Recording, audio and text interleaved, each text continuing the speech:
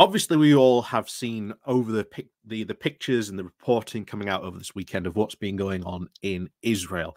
And really, unfortunately, this is yet another chapter in the saga of this Palestinian-Israeli conflict. And this is yet a conflict that we will always stress that neither side here is really in the right, but both have points where they are entirely valid. When Hamas talks about the uh, the mistreatment, the mishandling, the oppression that the Palestinians are suffering, they are right. But they immediately lose that when they go and do this assault, killing innocent people and civilians, in the streets. They lose any moral high ground or any arguments that they might have had on that stuff.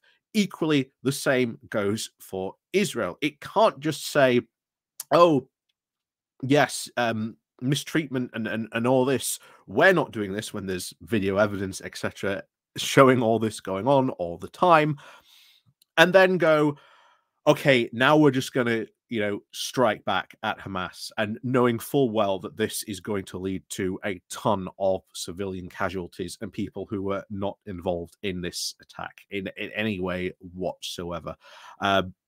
What has happened here really is that there has been an attempt at a ongoing peace process. What has gone on here is, I believe, Hamas has done this to try and get itself imposed on the wider ongoing Middle East diplomacy that has been going on in the background for some time. They are trying to get attention, saying, hey, we are here. We are not going to be ignored. This is what we want to do. So before we go talking more into about some Middle East politics, please do remember to click on that like, share, and subscribe button. And of course, down below, there are links to my Patreon page and one donation link called Buy Me Coffee, where you can buy me coffee. There is, of course, the YouTube thank you link. And of course, there is the Pony Club as well.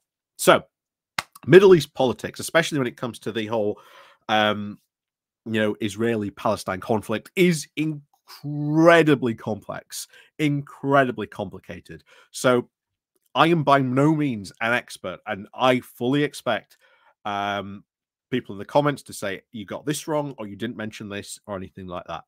I know, I fully understand that. Like I said, this is why I'm acknowledging this is incredibly complex. But to understand why Hamas has launched this surprise attack, and why, as I said, I believe this is part of its mission of this objective is to impose itself on some of the ongoing diplomacy that has been going on in the Middle East for quite some time, or at least for the past couple of years. So what's been going on? Well, America, for quite some time, has really changed its stance on the Israeli-Palestine conflict. What it has said is that we've reached the limit of how much influence we can really exert on either side.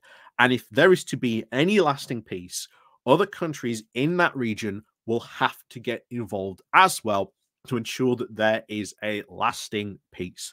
And as a result, you have seen a almost normalization of relations between Israel and Saudi Arabia. And Saudi Arabia have been big backers of the Palestinian cause since the beginning.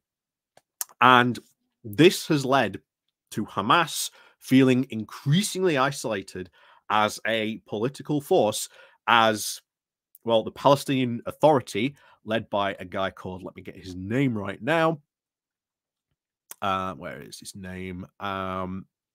So the guy who is in charge of the Palestinian Authority is called President Mohammed Abbas. So Abbas has been really sort of focusing on diplomacy between him and Saudi Arabia and Israel, especially cozying up to even people of the likes of Bashar al-Assad over in Syria. We've even seen them reach out diplomatically to Iran as well. And there has been this ongoing sort of diplomatic talks, and we don't know exactly what's been going on, between these channels, but whatever has been going on, Hamas hasn't been pleased about this.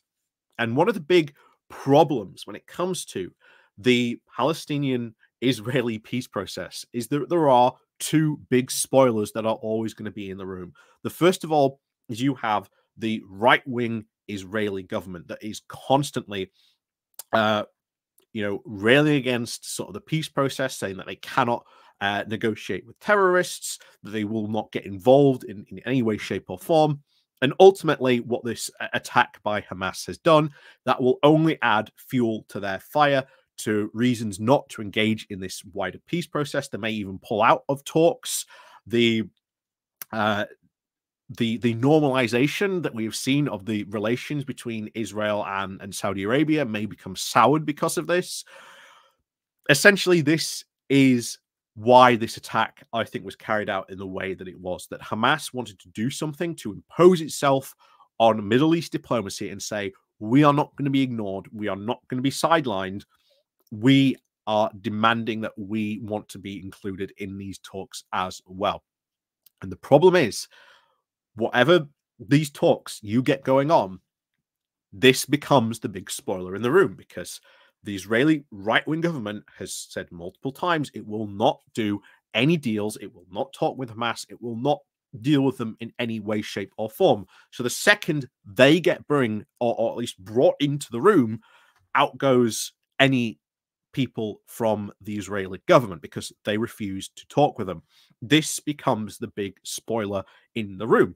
And equally, of course, Hamas doing stuff like this proves to be its own spoiler in the room. So this is the mess that has gone on at the moment, that there were something back channels going on between the countries in the Middle East, as we said, between Saudi Arabia, Israel, Syria, and potentially even Iran, looking at doing something. We don't know exactly what that could have been. Maybe it could have been sort of pushing more and more towards the peace process, getting more involved in it. Maybe that's all going to go up in the air now because of what Hamas has done.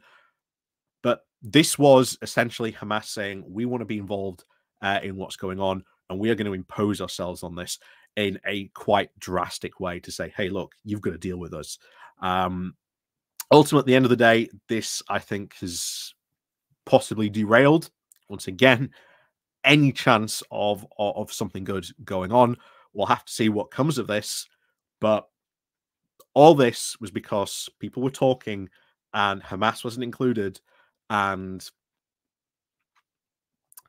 so on. They will make the case that, oh, this has all been to do with stuff that's been going on with the Al-Aqsa Mosque recently. I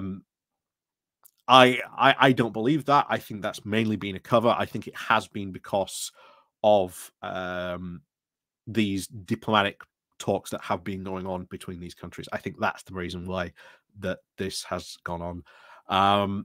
But they've successfully, possibly, potentially ruined any of those, because, well, the Israeli right wing in the government is going to go, well, see, this is why we shouldn't get involved in these types of talks. And once again, the Israeli peace process between them and the Palestinians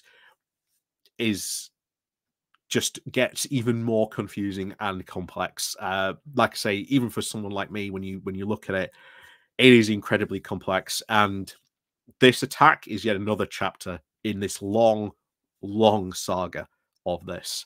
Like I say, we'll see what happens, but unfortunately, I don't think anything good is going to come from it. But as always, thank you very much, of course, for watching. And of course, as always, we'll see you all next time.